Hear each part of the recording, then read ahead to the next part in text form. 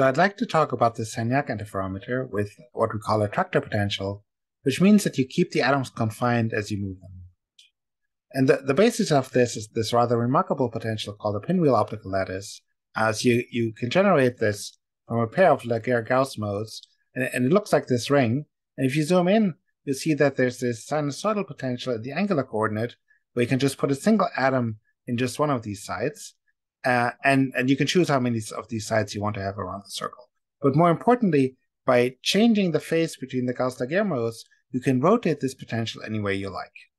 Okay, and then in addition to that, we can also make that spin dependent. So you can take your rubidium atom with two hyperfine states, and then you'll have two traps. So one for each of the spin states for the hyperfine states, and you can move these around independently. So basically, we're just going to look at one of the lattice sides now. So it doesn't really look like it in the sketch, but radially, these atoms are really strongly confined. So the Hamiltonian is just a one-dimensional in the angular coordinate with this cosine potential here, and we'll counter-rotate those for the two different spins with this offset here, and that is just based on the rotational speed that we can tune freely. And then on top of that, we have the background rotation omega, which is what we actually want to measure. So at the beginning, we'll just initialize the atom to the ground state in one of the hyperfine states.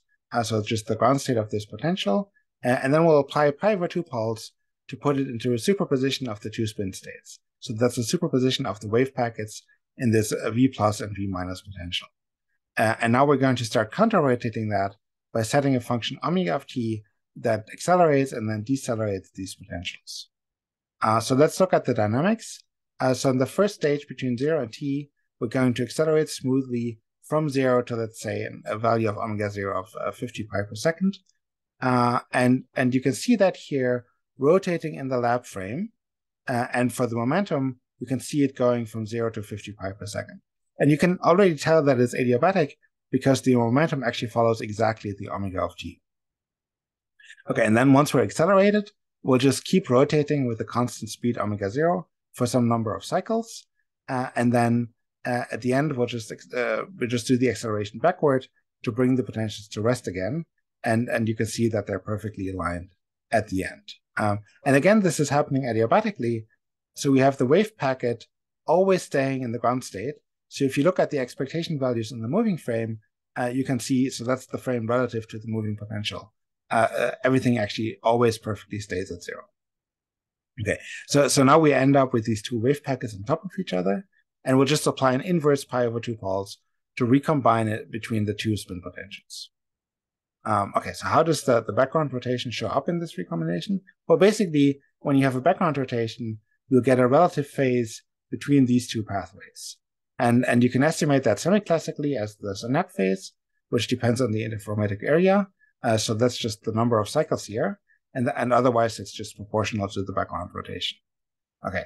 And then if you have two wave packets with a relative phase phi and recombine them with a pi over 2 pulse, you get this for the population of the two potentials, which has the phase here.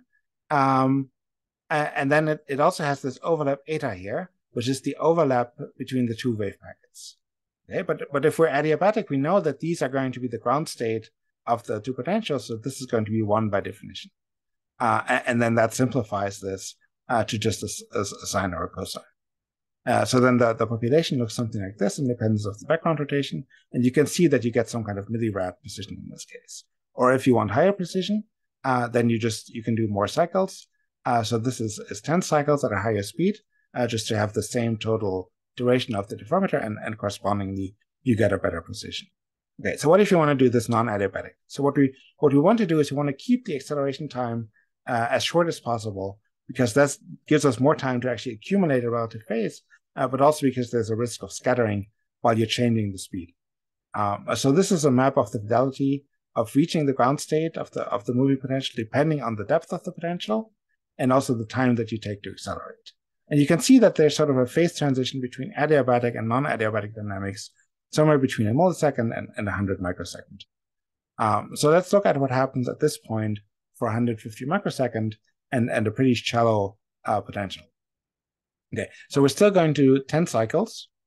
But if you zoom in on the first 150 microsecond now, you'll see that the wave packet almost doesn't move.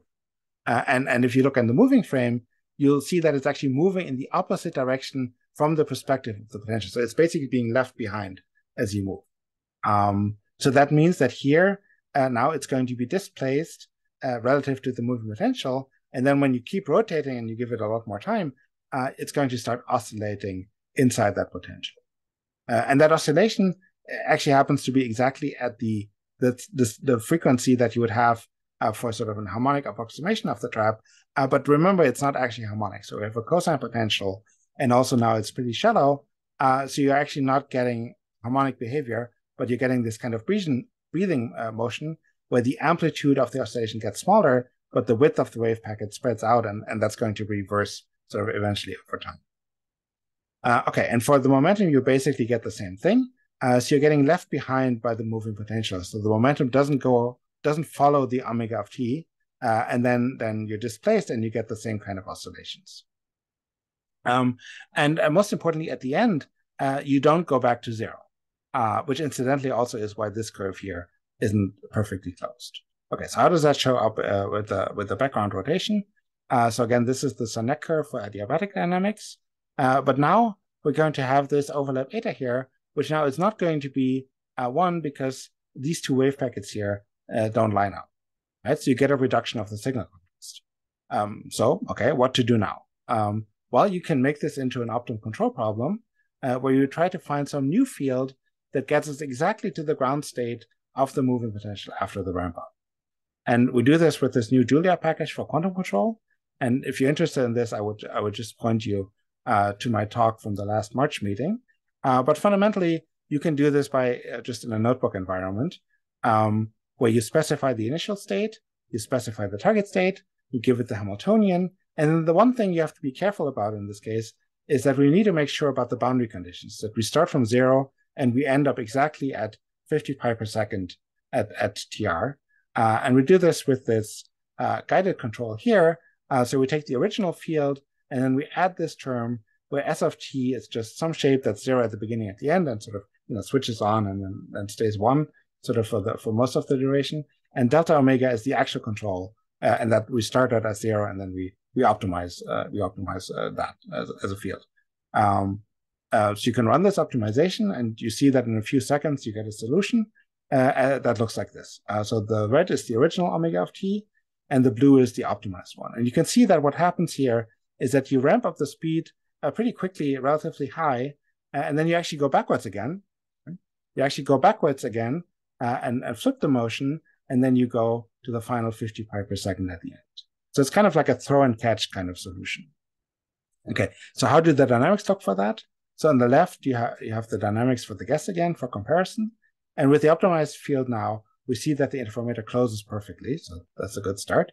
And if you look at the first 150 microsecond, we now see that the wave packet actually moves quite a bit compared to the guess.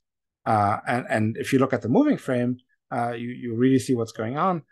So the wave packet still lags behind the potential a little, but then it actually catches up.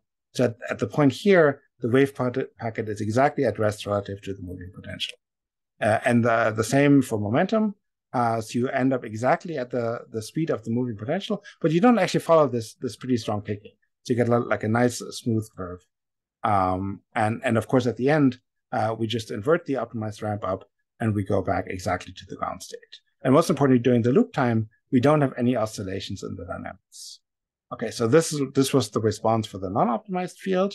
And now, because we have a good fidelity in the optimization, we get this overlap of the wave functions to be 1 exactly, and we go back to the full contrast.